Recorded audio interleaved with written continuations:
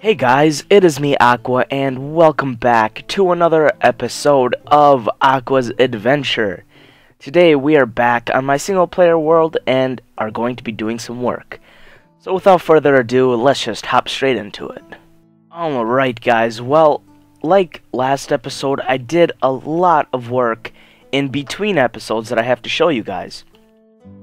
So I made signs and stuff to remind me, and let's just go through them. I redesigned the chest room, so this room is totally different. You can check last episode and it was not like this. The reason I changed it is because I kind of felt it was way too unorganized. Because from here, I can see every single chest with a 360 view. My other chest room, I had to walk around the entire room just to find something. So I like it better this way, because if I can't find something, I can just pinpoint it by just turning. And I like it better this way because we could put something in the middle. Oh, and you might notice that these are on now. Wink wink, we'll get to that in a second. I farmed and mined, so if we go outside, and I set up these, which is another sign. I did mine some more, so we got 44 more diamond ore. That'll get us plenty of diamonds. I farmed, so check in here. There's more vines. I wonder how much is in here. Okay, there's quite a few in there. So the farm does work. That is a proven fact that the farm does work. And we did a bit more in here. So it's like all the way up into here, up until there in the second chest, which is nice. Now let's get on to, because like the last sign is one of the most important ones, which I can't wait to get to because it is so cool. Okay. Did some nether work and then died. So as you guys know, I'm planning to build like a nether hub, and I tried clearing out more of the netherrack, and I did, but I ended up hitting a piece of lava, and I died, and I lost 4 diamond tools. So I lost a diamond shovel, diamond sword, diamond axe, and diamond pickaxe. But, oh well. I started smelting outside, so that's obviously these over here, and you might be wondering what I am smelting. I'm smelting a lot of stone, because I felt like I need more stone brick, because last episode I could have used it for that, but I didn't have any, so I started smelting a lot of that, which is nice. Built all the lights. Show YouTube. A little note. So as you can see, all the lights are actually hooked in over here, over here, and I'll actually show you how I hooked them up too. Over here, and lastly, over here. So yeah, they're all hooked in. Real quick, let me grab some redstone though, because I think one piece is like missing or broken. So yeah, let's just grab some of this. Okay. The next sign has to do with this too. Redesigned attic room. So yeah, I redid everything over there, and let me show you right now. As you can see now, there's a room here. But before we go anywhere else, let me see what's wrong with the light over here. Oh yeah, there's not a redstone thingy right there. Yep, because I think I broke some of the redstone while working here. Anyway, so this is the attic. You probably already saw this part, but then I added a door over here. Bam! You might be wondering, what is that? We'll go check that out in a second. So this attic will be, like, I kind of just decided this on the spot, will be like the entrance to our room over there and the roof. So if we come up here, you could see that I brought the redstone line from under here, and I brought it through here, over here, and that goes right under there. And to the other places, again, I just brought it from the middle room, I brought it out, and through here. And I did the same thing for every single one of them here. Also on this side.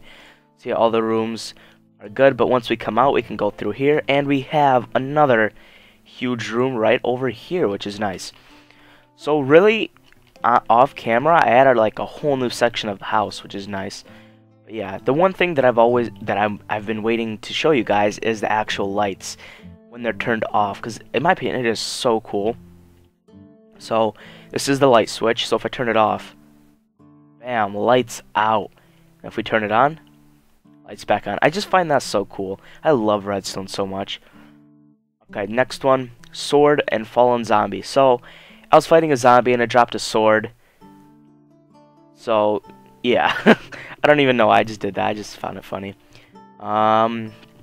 Okay, so one thing, this isn't what I did, but what I'm planning to do this episode is I have to make a to-do list. Because, yeah, I just feel like I should have a little bit more organization, because I feel like every episode I come in not knowing what to do, and then I just kind of pick something at random. So yeah, this episode we're going to be making a to-do list somewhere. And I have no idea where I'm going to put this to-do list, but I'm thinking maybe right over here, which I just made up on the spot, maybe right here since it's like right next to the bed. Yeah, so again, just a recap of what I did off camera is redesign the chest room to be way better, farmed and mined, did some nether work and then died, started smelting outside for stone, built all the lights, which is so cool in my opinion. Oh, that's beautiful. Okay.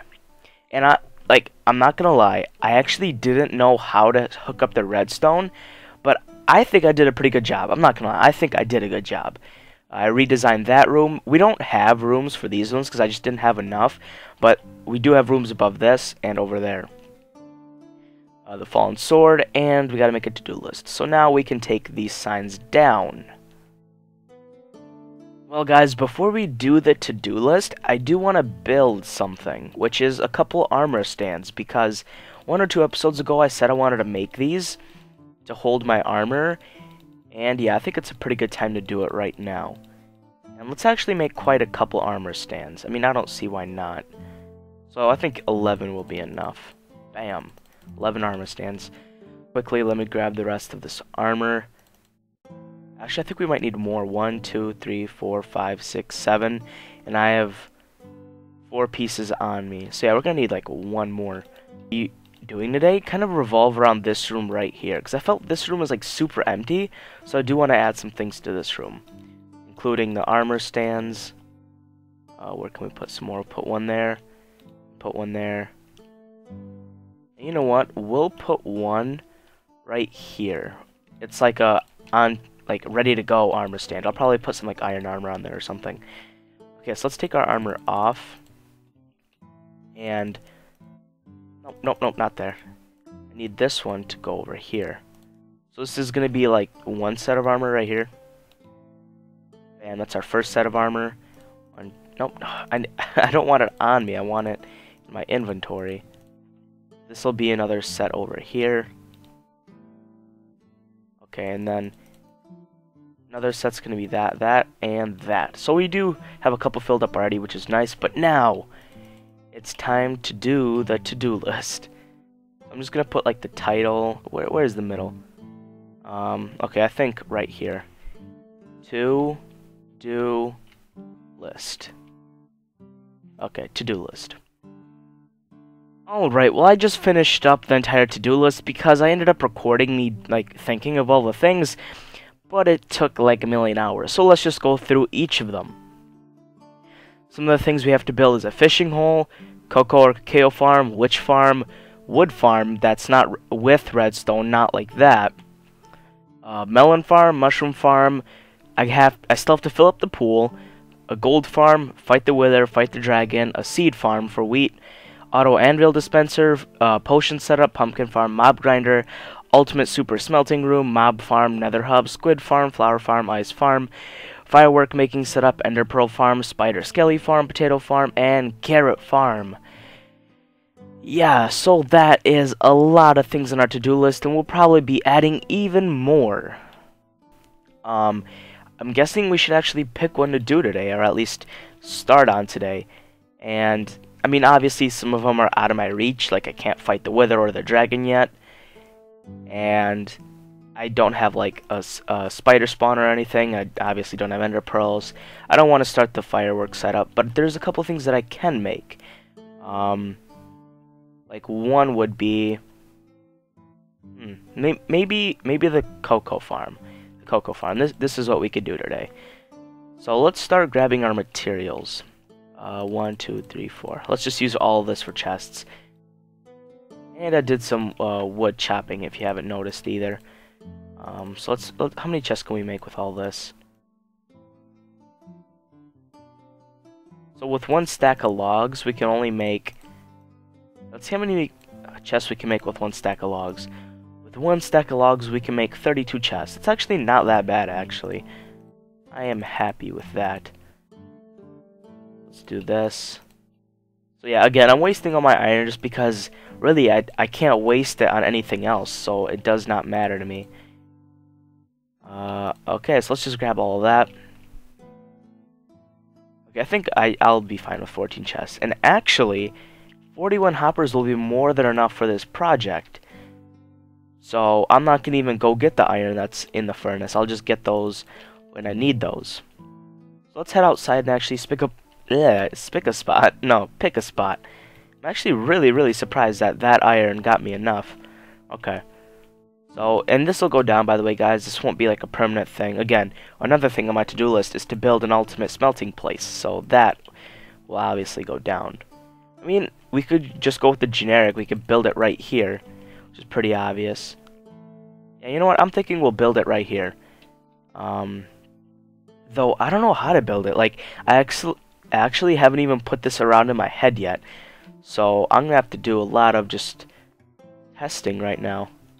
So, let's just build it a couple more wide. Maybe up until here. I think that's a little bit of a stretch, but I think that's fine. Okay.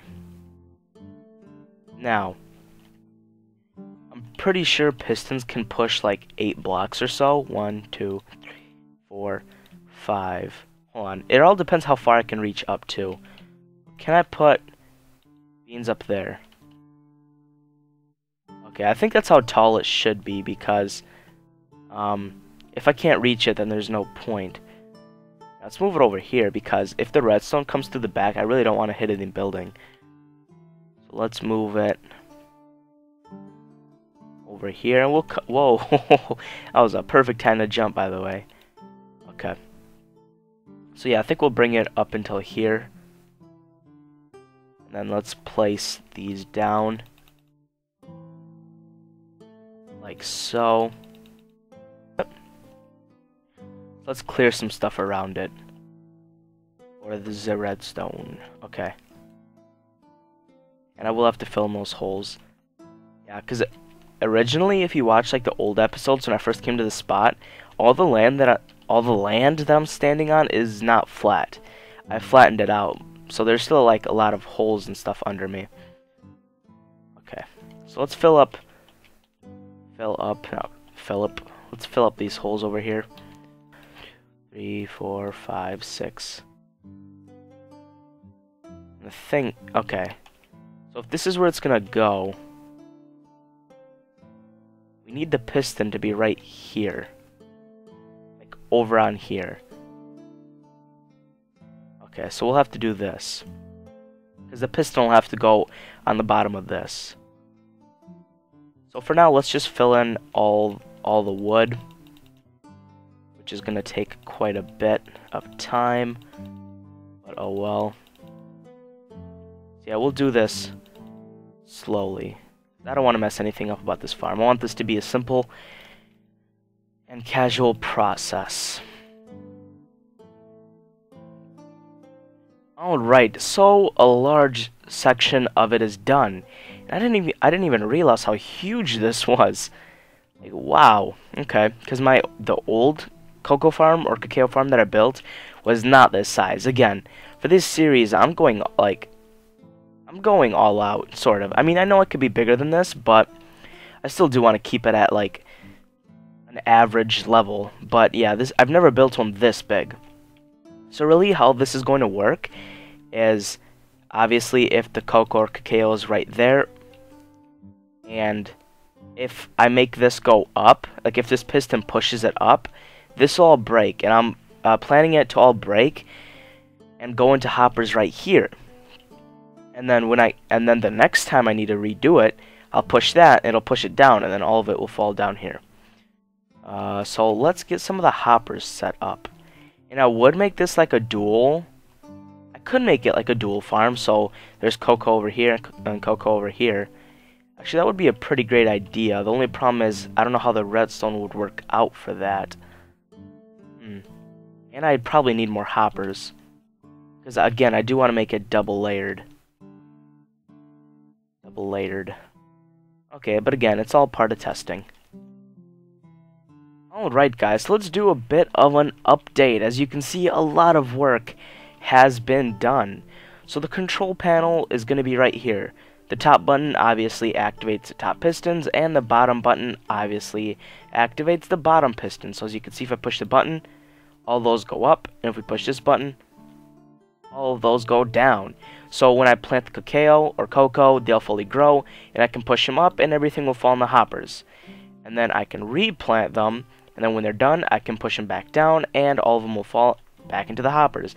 And I have decided to make this a dual farm, so the back will be also used, which is pretty nice. So I'm just going to kind of go through what I've done so far with the redstone.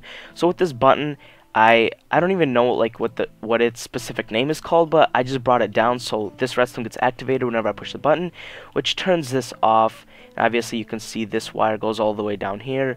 Since it didn't go far enough, I had to kind of like do a little bit of redstone workings and loop it around and bring it all the way up until the end.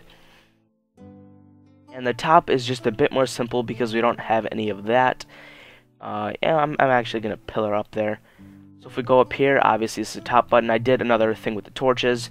I did like a torch tower and brought it up here.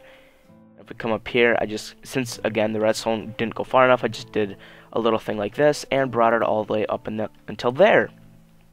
But now I'm just gonna kind of have to put the hoppers in and decorate it a bit. So I'll see you guys when a little bit more progress is done.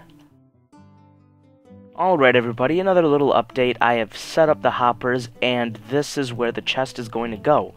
So yeah. Alright guys, another quick update. I finished up some of the bottom layers over here, and I started putting in some of the glass, which is nice. But I am cooking up some more glass because I do not have enough just yet. Alright guys, another little update. I started building the chest room. Alright everybody, so this is going to be the final update because the farm is done. In my opinion, this is going to be a beast farm. I mean, just from looking at it, this is going to work very well. So yeah, it's actually done, so now you guys can just take a look at it. Alright, so I know I'm going to be using this farm a lot, just because at this point, like, none of these farms, like, help, like, way too much, but I just, like, kind of, like, love getting things, and this, if we go inside, this is going to get us a lot, and I guess I'll take you guys through every step, because I know from the last jump to this jump, it's a pretty big jump, because I just decorated the entire thing. So I finished up the glass. I obviously put, like, a trim of brick around there. This is like, there's redstone inside of there that leads over there. This is obviously like the control panel. Under there, there's redstone. I added this chest room right here, so the hoppers go through here. Then there's a line of hoppers that go like straight through here. And then from there, it just drops down and it brings it to all of these. Obviously, the next thing I have to do is actually fill up the farm with cocoa or cacao. And I do not have enough, but after some grows, I think it will be fine. But yeah, let's just take another look at it. So you guys can get a good feel, because I know the jump cut was like pretty big, so a lot happened between the two jump cuts. And the top looks like this. I'm actually going to jump over here. So if you guys are wondering what the top looks like, this is what the top looks like. In the top of the sugarcane farm, that's how it looks like. I don't know if I showed you guys last episode, but yeah, that's how it looks like. There's the clock right there. So let me jump back down. So again, I don't have enough cocoa or cacao to fill it up yet, but let's take it up and fill up as much as we can. Yeah, for now, let's just like spam it, because of course we don't have enough, so it really doesn't matter where it goes. Yeah, let's just fill up this entire thing as much as we can. We'll wait for it to grow, but by next episode, everything should be grown. I can almost guarantee you that every single thing will be grown by next episode. But you know what? I think this turned out really great. When I started building this, I thought it was like, I didn't know what I was going into, but I am actually really, really, really happy with this.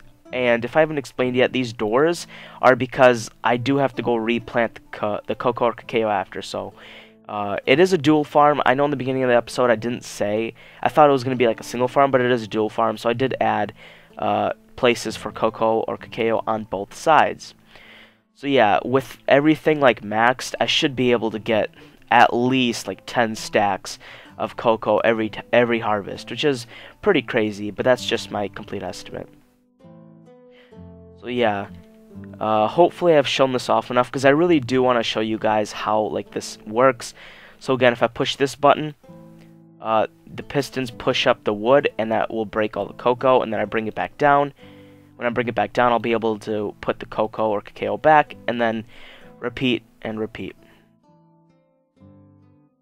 But yeah, guys, I'm really glad this farm is done. Well, guys, I hope you enjoyed. I know I enjoyed. I'm going to be using this farm a lot. But anyway, guys, if you enjoyed this episode, make sure to leave a like and a comment, as it supports my channel, and I'll see you guys later. God bless, and goodbye.